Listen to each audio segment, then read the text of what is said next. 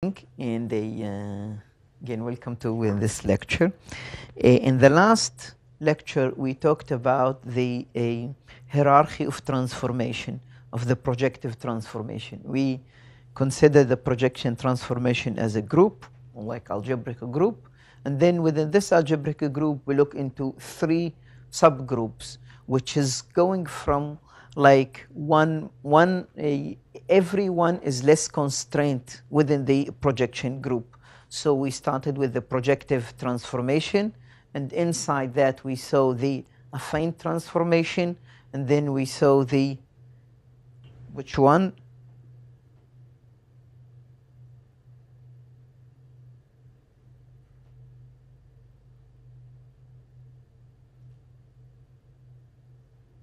We have, if we started with this transformation, we say within this their structure.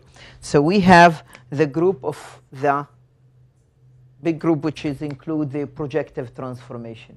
Now the projective transformation is the only thing which is its invariant is the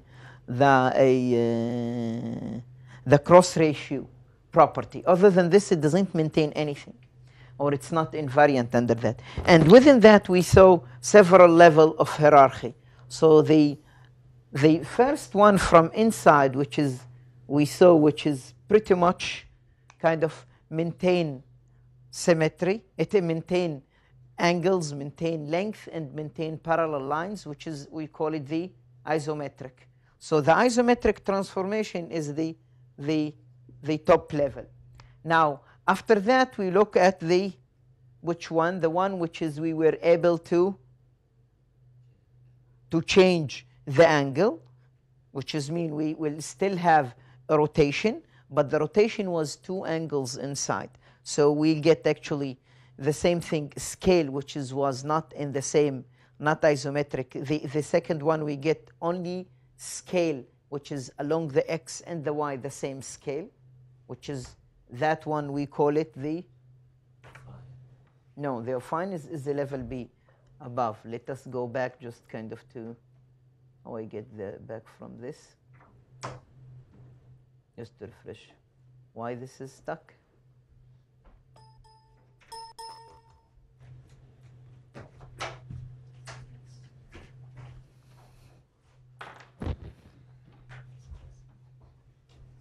Escape supposed to get me out of this, yes?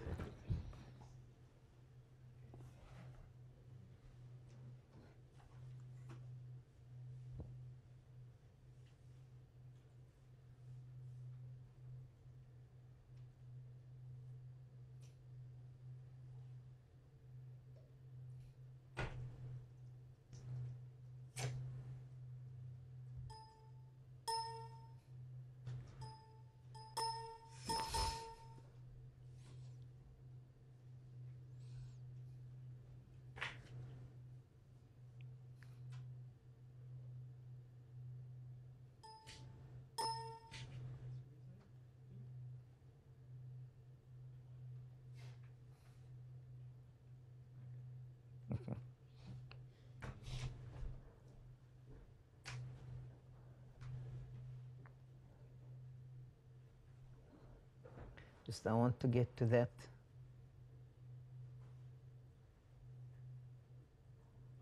Figure in this hierarchy. In the last lecture, we mentioned this hierarchy within the group, and this is most of the time we spend in actually looking at the oriented Euclidean group, and this is what we call the isometric. And then above that, we look at the Euclidean group, and then above that, we look at the affine group, and then that was the projection. We call them the isometric, the similarity, where we allow actually a scale along the x and the y the same value. And then we have the affine transformation. We have a scale like along the x and y, which are different, and we have two angles for the rotation. And then we have above that the projective transformation.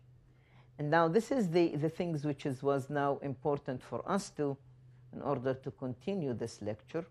Now, one of the things which is we realized that we could actually get this one projective matrix decomposition into again 3 matrices, which is multiplied by 1 by the other.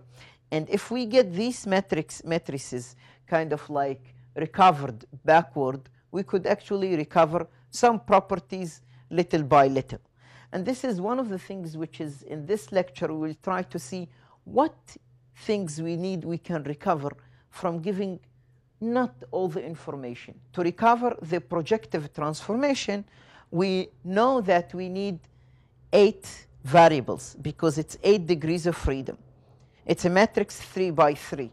Now, not always it's possible to get all this information, but sometimes it's possible to get much less information than this. What can we do with this information? So let us start with, we know like the fact that one thing which is, if I have a transformation here of this square, and this is in the plane pi 1, and it's projected in plane pi 2, and this will be projective transformation because the lines are not parallel. And if I can manage to get a transformation that will take from this pi 1 to pi 2 to pi 3, which is in this case what I realize lines are parallel, and this is one thing which is clear from this transformation. So if I get from here to here, it's equivalent if I get from here to here. This one, we know what's this one. This one maintains parallel lines, at least it's clear. So the one which is we know it's maintained parallel lines, the affine transformation. So this is the affine transformation, which is mean if we can recover the affine transformation if we apply the transformation H prime P. Is that clear? I will go later into detail to see how we can do this. Now, this is one of the issue, which is the first one. What we need and how we can recover the affine transformation. Because if we recover that, we can know which lines are parallel, and we can also recover other information, which is we'll see. So let us start with this very simple things. If it's known that I have the line at infinity, if I have the line at infinity, I can recover the affine transformation. So if I have 2 points, if I have a line at infinity, I know I'd have 2 points, and from these 2 points I can recover the cross ratio. And now let us kind of like make it simple. If I have line at the infinity, I want to transfer this line at infinity to a canonical point. Now we know that line at infinity, in order to transfer it to a canonical point, which is affine transformation, this line remain in the infinity. Yes? For projective transformation, these lines become to a finite point. So this is one thing which is we would like to utilize this property. We are not now taking this line infinity, not return it to any other like finite point. We want it to be back to a canonical point, which is definitely possible because we can take this to different point. We can actually normalize and like we make sure the projective transformation will take this line to canonical point. So let us kind of like assume we have L1. This should be transposed. We have line L1, L3, L2, and L3, which is a line in the infinity, in a finite line. This finite line, we make sure that I3 is not 0 because I3 is 0 only for line in infinity. And now what we want to do, what transformation that will take this line, finite line, into this line. Yes, so we want to project L into this one. And this will be the transformation that will do it. You can just do the calculation and check it. Now I will take about like HA, which is the projective transformation. So HA is the projective transformation. So pretty much we can apply this transformation, then projective transformation will make sure that the line, this line will go from infinity to canonical place, and we can apply it to the entire image to get the transformation of the entire image. So let us go back to the same one. So what we have here, HA, which is we have here, it's the affine transformation. This is what we want to see. Why it's affine? Because it's preserved parallel lines and it's preserved ratio. Now, if I get to this transformation, which is that will take PA, the only thing which is take the line, here the HA we have, this the transformation that will take only a line, you remember, it will take line from any line to a canonical position. Any line to canonical position. So this is a projective matrix, not any projective. We'll see that this is affine because it's satisfy these two requirements. So if I make these two multiplication, I guarantee that the line at infinity will go to the canonical line. Now, this is just theoretical. Let us try to see what we can do with these things. So before we started, let's look at what's vanishing point.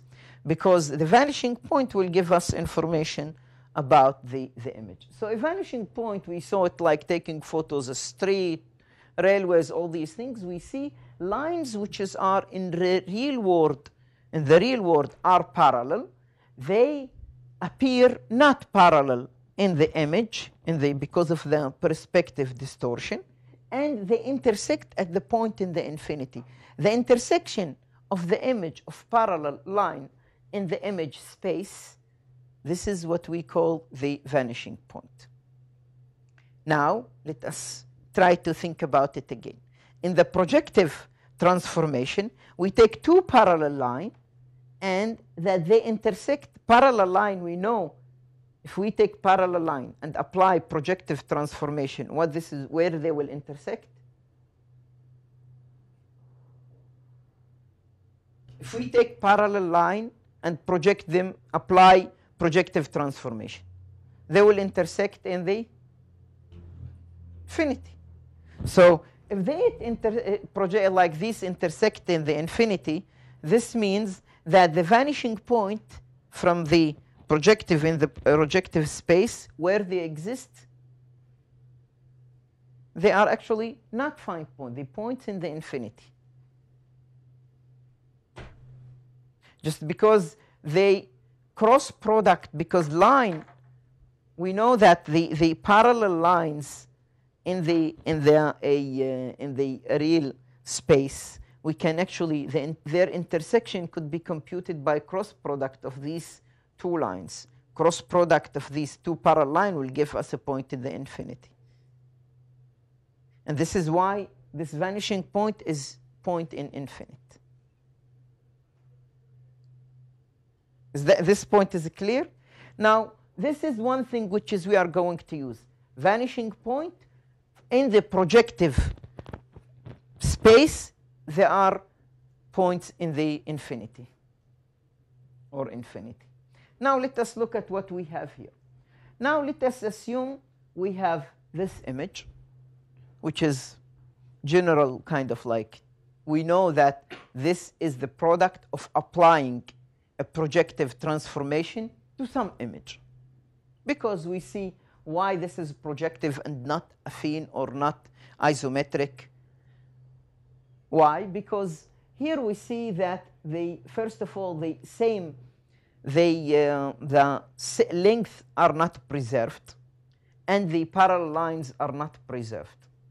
And why? Because we see that this rectangle is larger than this rectangle if they are in the same size.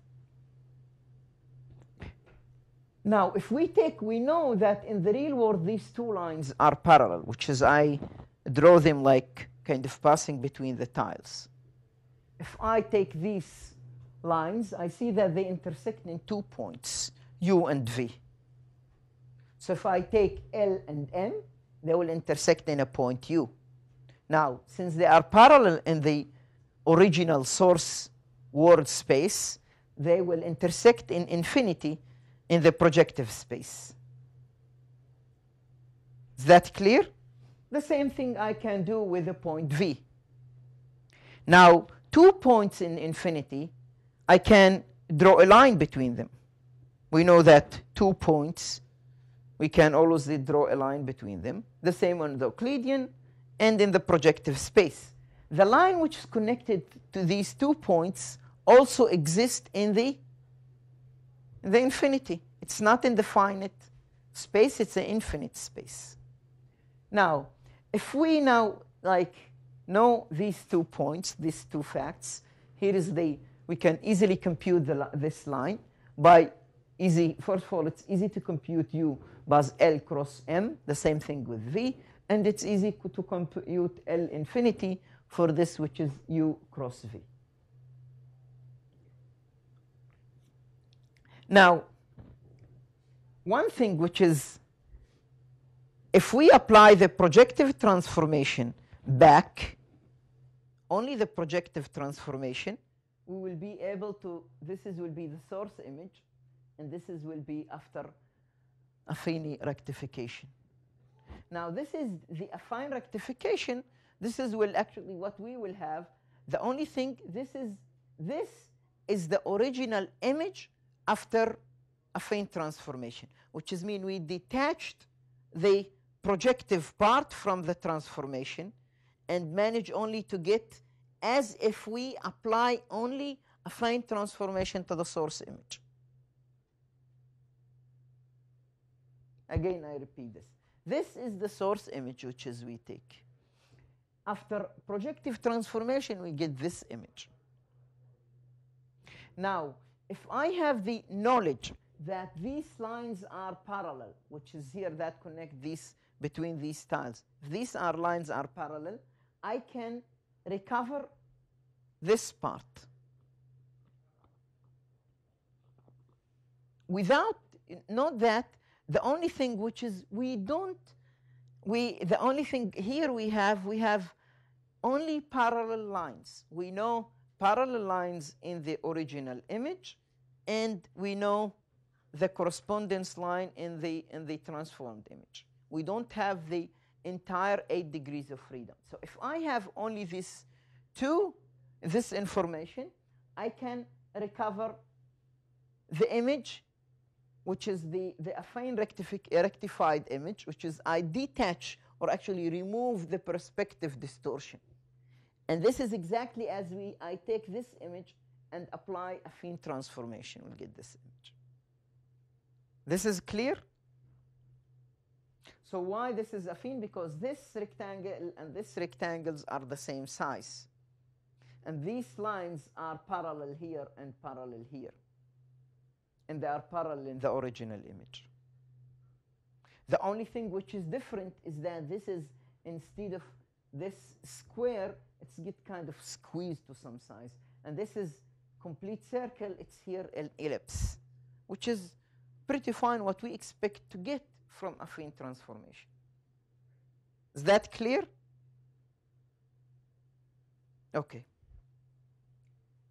Now, how we can compute, now we know how to compute these things. If we can now apply the transformation, we can pretty much do this kind of like a computation.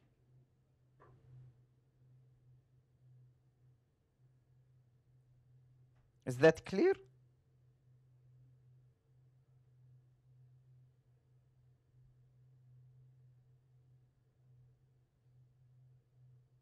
Okay. Now let us go, what if we don't have the parallel lines, but someone from the projective transformation give us the aspect ratio.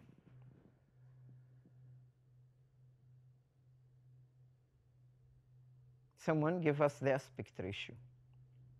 If I have the aspect ratio on like, which is mean, I have 3 points, which is collinear in the source image, and I have the same 3 points on the projective space, which is their correspondence. This is, if I have this information, I say it's enough to recover the projective part, or like what in kind of like simple language will be able to recover the perspective distortion. If we able to recover the perspective distortion, we will get the image as if it's where, as if we applied the affine transformation to the original image, or the original word, whatever. Is that clear?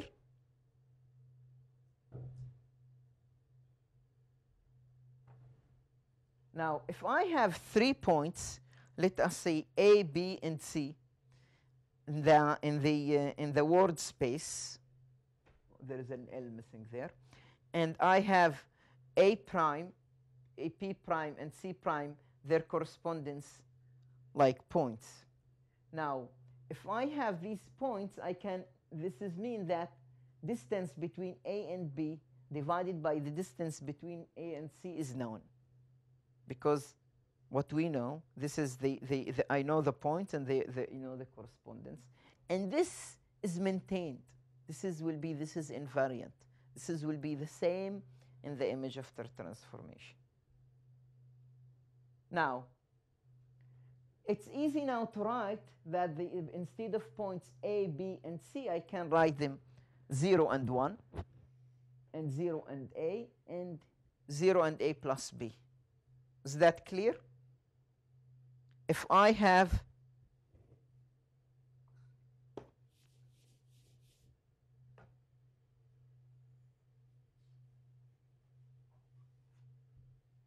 three points, which is A, B, and C, along the line, this A is not the same as the bold A. They are not the same variable.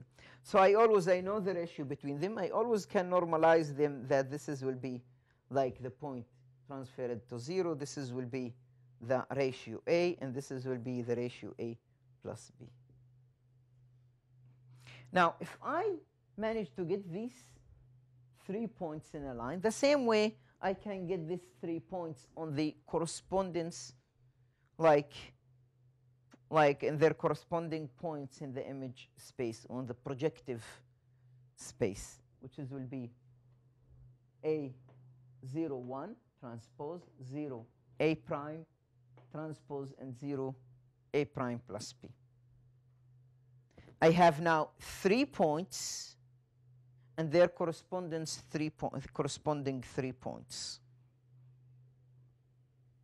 Now, I can compute the 2 by 2 projective matrix. I have 3 points and their corresponding 3 values, and that's mean I can compute a matrix which is 2 by 2, because it has only 3 degrees of freedom.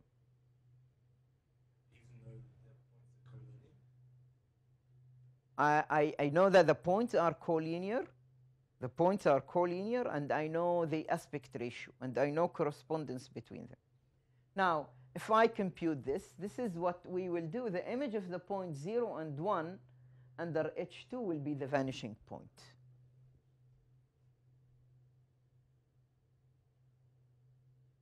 Because the image of this point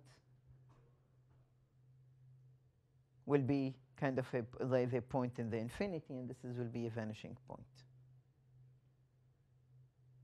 Now, I assume computing this part is easier. I did not go into detail, because if I have the lines, I can easily compute the projective part of the transformation. Just kind of like going over this transformation, which we have just done here. This is pretty much so. It's the same. We have what I know. I know these lines. I know A and AT, and I can recover these 2 matrices. Just simple algebra. So I have 2 lines. In this case, I have the line at the infinity, and the line at the infinity will enable me actually to compute only the projective part. So, and this is what will enable, if I have the line at the infinity here, L infinity, I can actually walk back and create the matrix A, which is will be able to actually do only the part, only this part, which is mean to actually take the projective image and actually rectified back to affine transformation, which is mean removing the projective part of the transformation. Is that clear? So these two are not really the same. Here is a little bit kind of, so we work out the math a little bit. So, but pretty much it's not really complicated. It's sometimes things when you look at them like just kind of like trying to follow, it look like kind of hard, but when you just kind of like have a paper and a pencil and work them out, you will realize that they are really very simple algebra. Just kind of multiplication of matrices and kind of like solving a kind of, in this case, it will be kind of like 3 equation of 3 variables. So it's not really complicated. If it look like, but it's not. Anyone have question or like a?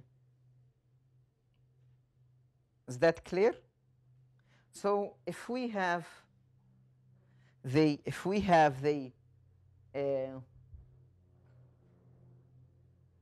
aspect ratio, we could also, if we have the vanishing points, we can compute a line infinity. If we have line infinity, we can recover the projective. If we have also the vanishing point, we can also recover length. Not length, we can recover length ratios, because since we being able to get to the point, to the image which was the affine transformation level, then we know that affine transformations preserve length ratio. It preserve parallel and preserve length ratio. So we know if we have that image, we can compute the length ratio. Is that clear? And this image, the length ratio is preserved. So if I come back to this image, I can't recover the length ratio. Questions? Okay. So let us get to another level. Now we managed to go from the projective transformation, get the projective back, and we were able actually to get to the image after applying the affine transformation. Now, can we get a little bit kind of more into the metric transformation? The one level below the affine transformation. Now, one thing which is we need to understand, like in order to get this, we need to look into circular points. Now, circular points, which is, if we take a circle and intersect the line and the infinity, the intersection point this is what we call circular points. It's actually the intersection of circular or conics with the line in the infinity. So these are the circular points. Now, the circular points, which we sometimes call them the absolute points, these are also the points which live in the complex domain. They are not real domain, they are in the complex domain. So in this case, if we kind of like try to get more information, if I get circular points, then I can recover up to the level of similarity transformation. And that's, we see, in a similarity transformation, we note that circular points, ij, will be transformed to, again, to points at the infinity. So if we take any 2 points, I and j, which is, note that I and j are conjugate points, and they are in the complex space, and they are canonical. They are canonical because what we will get, we know that there is 1 and I, and 0. The 0 give us that's in the infinite, not the infinity, or in the infinite of the projective space. The same thing with J. Now, if we take this transformation, which is what this transformation is,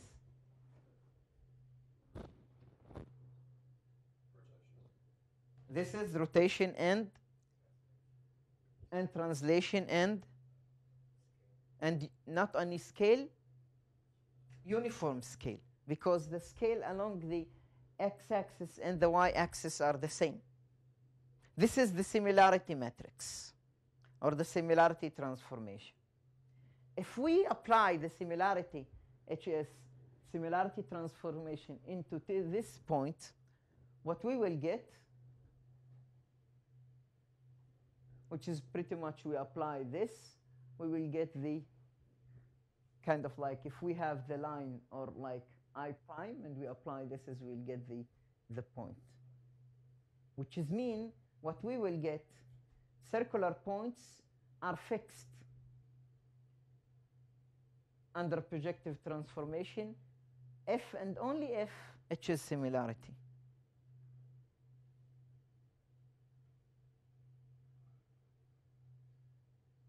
And this is the very important observation.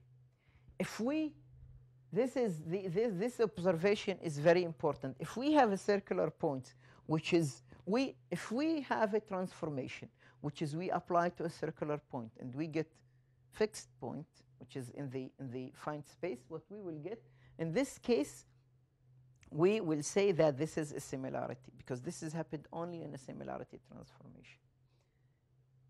Now, let's just look at a case where we will have a circle.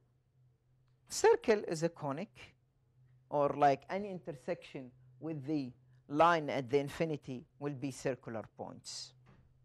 So in this case, we'll get these two circular points, which will be circular points, this one, which is one of these circular points, is I0102, because they are, if you realize this is the first point we'll have. This is the I we get. Remember, we have two circular points, I and J, which is they are in complex domain. So what we will get, this is the point. And now, if we can recover from this, the dual conic is very easy to compute. The dual conic of this conic in this case is a sphere. The dual conic will be the I, which is we saw, multiplied by G transpose plus G multiplied by I transpose. And this will give us a unity the matrix, the unit matrix in this case.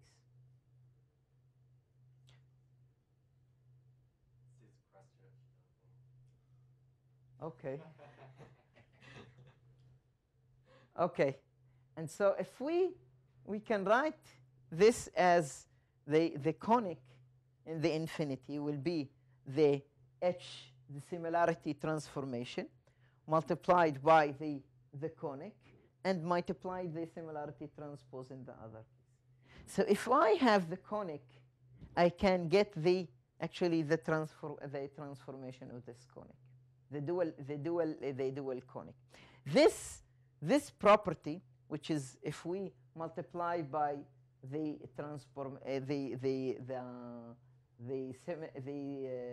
similarity transformation, we will get the same one.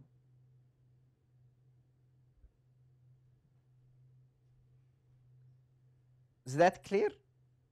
So now, which is mean, if we have two circular points, we can get back to up to similarity, which is mean, if I have this transformation, which is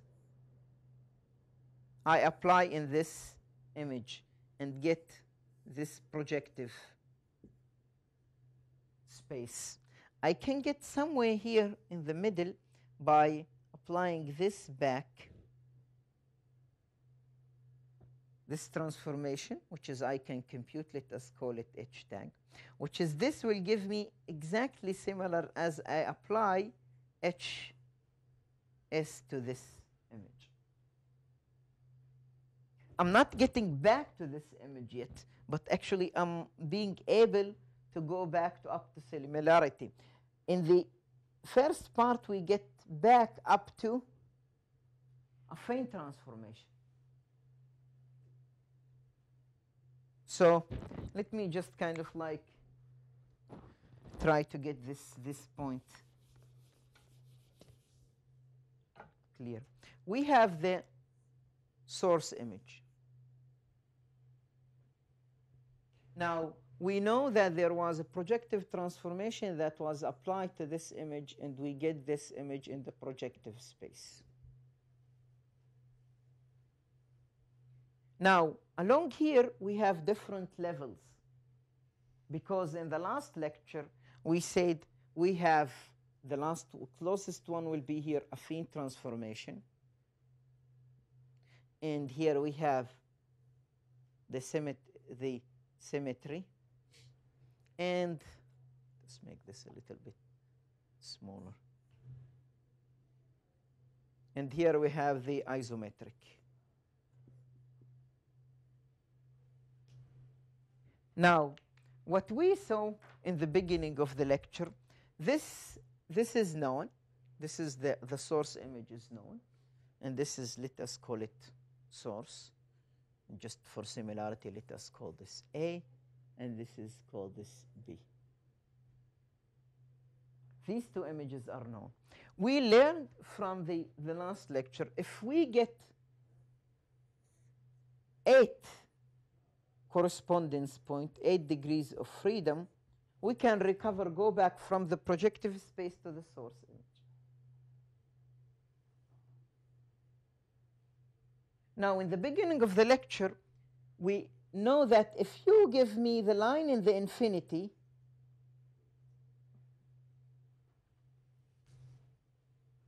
we can go back to the affine transformation, which is mean as if you apply the affine transformation to this. So if we apply this, here we'll get the isometric. If we apply the similarity, we'll get to this image. And we apply the affine transformation, we get to this image. So let us call this A1, A2, and A3. Oh, sorry. I want to get B1, B2, and B3. Now, if I get the line in the infinity, I can recover transformation, which is, we call it HA. If I multiply this transformation or by the projective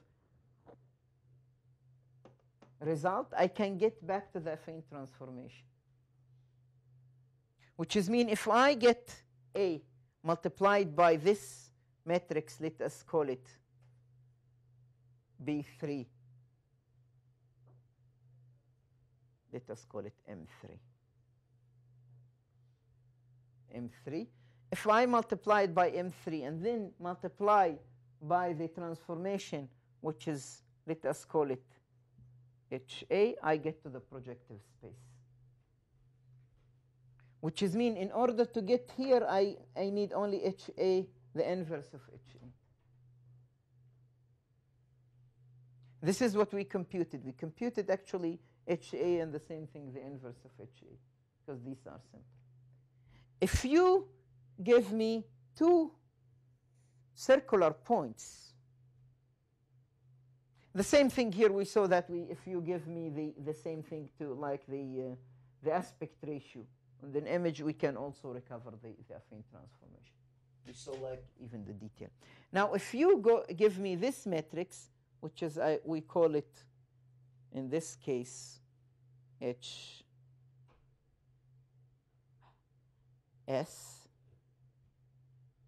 The same thing here will be HS minus 1. Let us call this HS minus 1. This is called HS.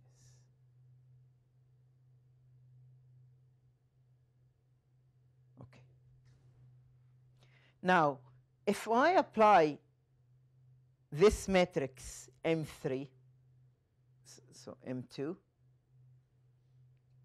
I will get B2. If I apply HS to B2, I'll get the projectively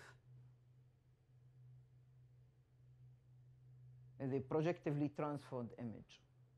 Now, I can get from the projected image or the projective transformed image back into B2 by applying HS. HS I can compute if I have two circular points. Two circular points, if I know there is a circle, and I know the intersection of these two circles with the line in infinity, this will give me two circular points. Two circular points, it's enough to compute HS, which is I can go back up to similarity.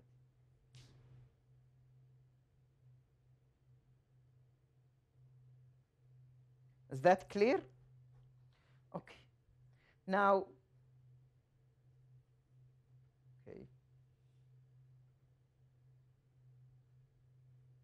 okay.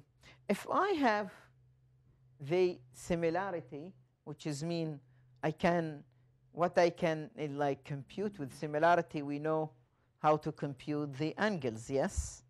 Now it's the angle, we know how we compute in the Euclidean space the angle between two lines. Dot product of their normalized vectors. So pretty much here how we can compute the cosinus of the angle between two lines L and M. And now in the projective space, if we take this term and try to move it to the projective space, the second part maybe like some of the part it's a little bit complicated because it's not easy to kind of like move this term into cross products.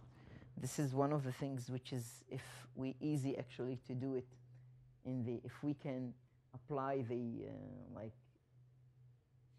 similar transform and operation into cross product, it's easy to move from the Euclidean into the projective space, but we can't. And in order to do that, we need to get back into the transformation which is we mentioned earlier. We need to compute the HS. And if we have HS, if we have the dual conic of the conic which is we compute, we have the two lines L and M which is we have. No, we know that we can recover the dual conic if we have the circular points, two circular points, we can recover the dual conic. We have just seen that in the previous slide. If I have this, we can easily compute because I have L and I have M. This is the given two lines. And then we can compute this part, which is also easy to compute. The same thing. Now we get an angle, which is mean if you give me two circular points, I can recover the dual conic. If I can recover the dual conic, I can recover the angle. And of course, if I can recover angle, I also can recover the length ratio. One thing which is we need to understand that in this case, two lines are orthogonal. We know two lines are orthogonal in the projective in the Euclidean space if their dot product is two lines are orthogonal if their dot product equal to 0. Yes. Okay. Now if we take the same thing, if two lines are orthogonal, we get that the LM multiplied by the matrix, if the dual conic will get 0. Because the same thing, we know that angles are preserved in the similarity. In the similarity, length and angles are preserved. Okay, let us go into length ratio. If we know length ratio, we know the length ratio from the sine, like the science theory. We know this holds for any triangles, for any 3 points. Now, if we know that this holds, we know the angles. We can compute the angles. We pretty much can compute the length ratio. This is we know. This we know, and this ratio we know. We know how to transfer this ratio into the projective domain, and the opposite from the projective domain back into the similarity level. And again, this is in order just for being able to get 2 circular points.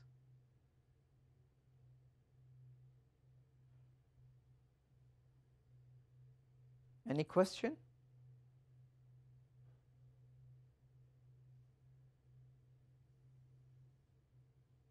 Okay. Now, if we want to get to the kind of the metric from an image, if we want to get the metric from an image, specifying line in the infinity, recover an image transformation. Transforming 2 circular, we get to the canonical line. So this is pretty much how we do the affine transformation. Now, if we try to get kind of more into this, we look into the dual conic, and we work out this simple kind of like equation. It looks like scary, but it's really not really. It's simple. This is the projective transformation. The projective transformation include the first one will be the similarity, the affine, and the projective part. This is how we actually subdivided the image into, or decompose the matrix into 3 matrices. And this is the same in the right side. In the middle, we have the dual conic. One thing, which is what we have done here, we take the S inside and the S inside and take only these 2 parts, and then actually transform this into this form. Nothing really special. And this is the general kind of projective, or the general representation of this conic. Now, the same thing we can use if we have this transformation in hand. We can use, for example, subdivide it into kind of like matrices, or 3 matrices, decompose it into 3 matrices. There is like known algorithm to do the decomposition. We talked about this in the last lecture. One thing which is, we can use the SVD to compose this into very specific like matrices, which will be U, and then we have diagonal, semi-diagonal matrix, and then you have U transpose. And this is pretty much this one. So this is, and this what we will get of the transformation, which will be kind of like H in the middle. So this is what we will get. The H will be the U, which is the transformation we are looking for. And the middle one, we will know that will be kind of in a unique matrix. And the SVD could do this job, really well-known algorithm, and you can apply it almost in any kind of a math library exists there. So we can do if we have now the orthogonal lines, we can pretty much recover the image into similarity. So we have, if you give us 2 lines which are orthogonal, this is what we can compute from these 2 lines. We can use in order to compute the dual conic. If you give us the dual conic is powerful enough in order to recover all the transformation. And to recover the dual conic, we only need 2 pairs of orthogonal lines.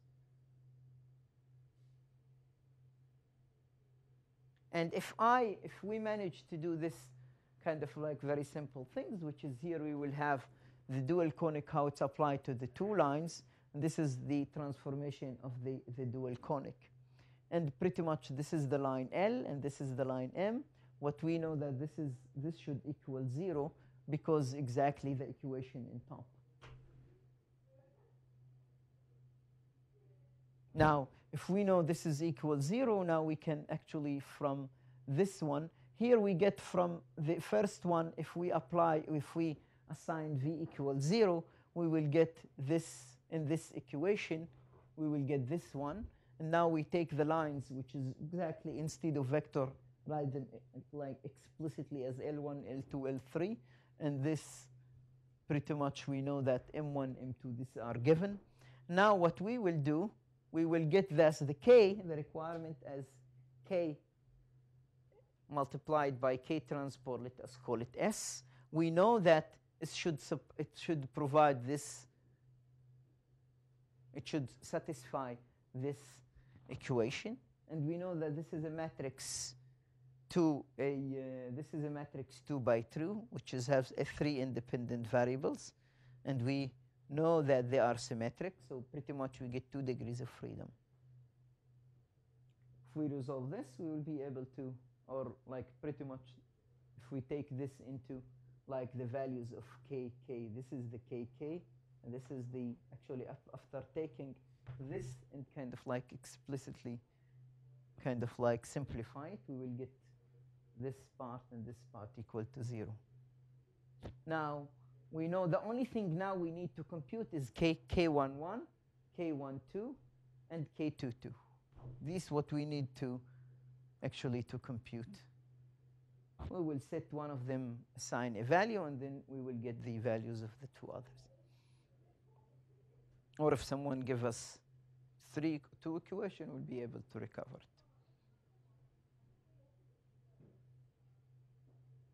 Is that clear?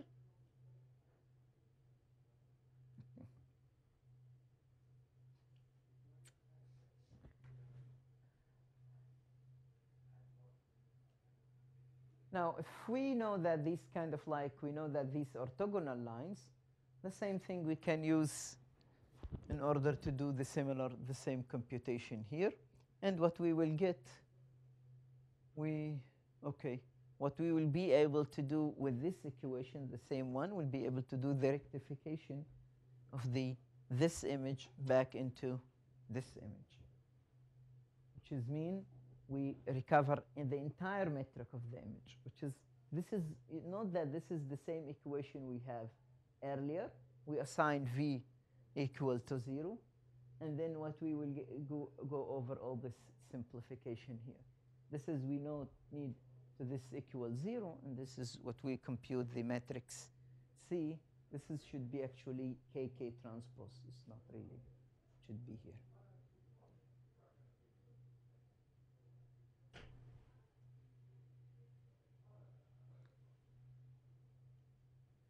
Is that clear? Any question? So this case, we look into these equations, and pretty much what we have realized that if you give us the point, we can work the mathematics quite easy and kind of like clear. Now, the issue, which is, it is not always that easy to do this computation kind of like directly, because sometimes the correspondence are not that accurate, or sometimes we have different kind of like variables which are unknown. Sometimes we need to do this kind of not really more kind of an analytical manner. We will be kind of like forced to go into approximation. So this is pretty much, now we will move from more theoretical to less theoretical but more practical part. So in the next lecture, which will be now next week, and the week after will be no lecture, and after that, what we will look into the estimation of the projective 2D transformations. And we will look into more algorithmic and more approach in order to do this computation. But right now, we look into the theory and the mathematical part, which is, it maybe look a little bit complicated, but if you worked out like with a really paper and pencil and try kind of to resolve this, you will find that they are not complicated. Just to give you a little bit like examples, here we end up actually having kind of like 3 variables, just linear equation. All these will give us linear equation, except for the conic and the do conic, we will get actually second degree. But pretty much we'll get all linear equation that we need to resolve, and with like depends on the degree of freedom, we'll have the variable there. And we'll get like, even if we look at the computing the line at infinity from 2 vanishing point, it's pretty much cross product as we see, just kind of, the terms look kind of more really sometimes complicated, but they are not. All what we have seen so far, it's cross product of 2 vectors at 3D, and the maybe a little bit kind of like complicated is the conic representation. But if you look how we work out the conic representation from the previous lecture, it's pretty much simple, because we look into all these conics and we see one unique representation, and some have less degrees of freedom. For example, circle will have much less degrees of freedom than ellipse or hyperbola or parabola. And the same thing, but all these are the same matrix. So for circle, we have more zeros in the matrix than what we will have in ellipse or hyperbola. So this is the issue, which is, and pretty much what we will have as the dual of the conic, it's the inverse of the matrix. But we assume it's inverse, that the same thing which will have the same rank. During the computing the inverse, the matrix does not lose of its rank, which is to be the same rank as before and after. So pretty much all these terms like maybe represent kind of like matrix representation, make it similar, but just compact. And if you look at this, it's just matrix and vertex, and the vector multiplication. Not really, no more than this. The concept is the things which is need to kind of to bear in mind is what's a point infinity, what a line infinity, what's the conic and the dual conic, the dual space of a point, the dual space of a line, and pretty much after that, all this kind of like working the kind of linear equation in simple mathematics or simple algebra. And if any of you have a question, so please kind of like drop by office and we can chat about these things. So pretty much I completed this like part.